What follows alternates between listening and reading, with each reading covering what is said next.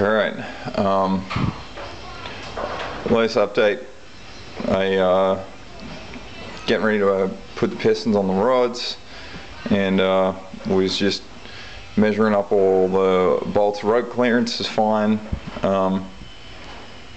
With the bearings installed, everything's good. The journals on the crank are all the same, so that's spot on. But came up with a couple of interesting things. So I'm using these Clevite rod bearings, and so this set, this is in rod number 1. I don't know if we can see. Let's get it in the light here. But this set does not line up in this rod at all. Crap. Can you see that?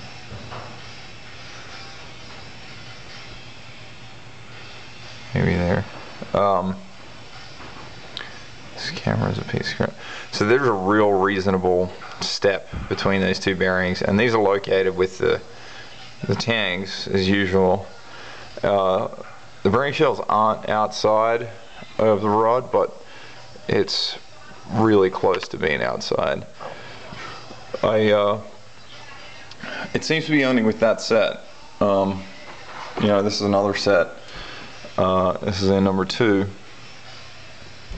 and these ones line up really good. This is really bad for doing close stuff, but take the word for it anyway. So that was the first thing I found interesting. So I'm gonna go through and make sure they all fit all the rods respectively, and if this is the only set, I'll just buy a new set and then find out. But it's definitely off far enough for it to be a concern. You can see it there. It's really stepped out there. So I think it's just, I don't know if they mismatched it when they said the part numbers and everything the same. You know, upper and lower are all relative. So anyway, that's the first problem I gotta look into. The next one's more interesting, that I definitely wasn't expecting to come across. These rod bolts, for example, let's take the set out of, these are the set out of rod number 1. So if I've got this thing set for measuring some other stuff, but so let's say this thing gonna focus. Alright, so with this, so this bolt in here, right? Okay, so right now, just for reference, I got it pointed to this second reference tag here, and then so if we take this bolt out and then put in the bolt from the same rod that came in the same rod, because these are from Scat, so these are ARP bolts, but they're marked with Scat, and now it's in the same amount, but check that out, it's like 4 thousandths of a difference in length. So I was like, okay, it's pretty weird. I called Scat, I called ARP today, and I talked to the guy, and I said, hey, you know, I'm noticing these bolts, because I came across this problem last night, noticing these bolts are longer, and the guy said that Scat machine, ARP have a tolerance of 1/1000th of an inch, is that they zero, so these are obviously way off if this one is 4 thousandths longer. So I thought, okay, maybe it's an anomaly, you know. So this is the set out of the second rod, which the bearing fits in fine and everything else. So if I put this in here, so it's nice and loose or snug anyway, it fits the same amount of preload and everything. Okay, so now this one's longer than both of these two by almost 1/1000th of an inch.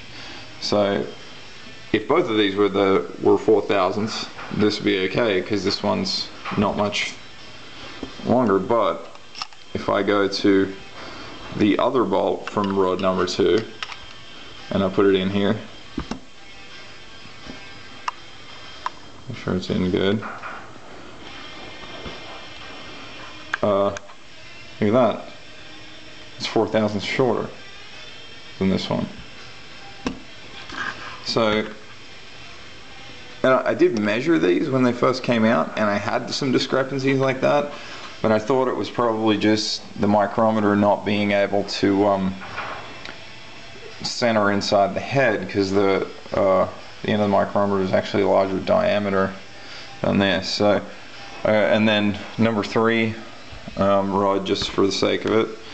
So those are the bolts from 2. So, you know, let's just take this one for reference.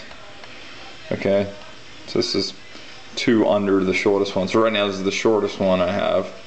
So if you were to say that was like that, and you know, it's definitely, I've no doubt this gauge is 100% correct, that's for sure.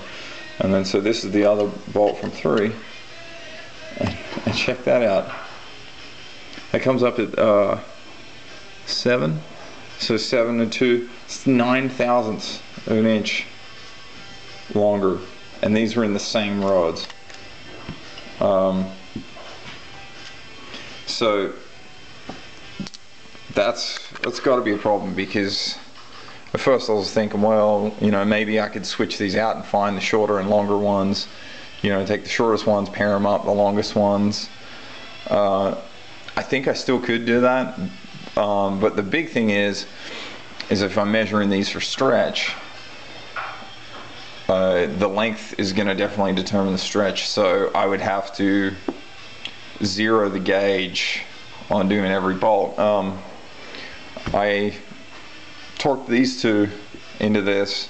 Now the way that the Scat says to measure this, oh sorry, so that was the other thing. So when I did speak to ARP, the guy said, do they say Scat on the top because they come with Scat rods? And I was like, yeah. And he said, well, that's a question to Scat. So I don't know what the deal is, but it sounds something along the lines that I'm not sure if ARP actually even manufacture these or not. If he's saying it's Scat's problem, maybe just because he's palming it off, or it was helpful, but the fact that they say ARP Scat on them, I guess, is a question to Scat to find out if that's common. So yeah, I did put these 2 in this one and torque it down, and so the way they say 68 for this application, these bolts and these rods. It says 60, where is it? 8740 cat. Yeah, it was 63 foot-pounds with the ARP multi-lube, and the stretch isn't an overall stretch, it's just not to exceed 5/1000ths of an inch. And now, as you can imagine, if I put both these bolts in and I zero my gauge and have my setup set, then I torque it down, I'm going to see 5/1000ths of an inch difference already just in the lengths between these 2 bolts. So that means I would have to zero the gauge each time on each bolt, and then torque to 63 pounds and make sure. When I did that, both of these came under, I think the first one was at like 3/1000ths of an inch, and the second one was, you know, 1.5, maybe 2/1000ths of an inch in stretch. So they stretch different amounts. Maybe that's relative to the different lengths, but at any rate, it's enough for me to question this and put a hold on it right now. So I got to get another set of bearings, because any other set that I take out, the one other set I've taken out and put in here fits square, so it's not the rod or anything. So I got to make sure that these fit square in every other rod, and then if that's the case, I'll order one set and then call Scat tomorrow and see what they say about it. But it's interesting anyway. We'll see. All right, cheers.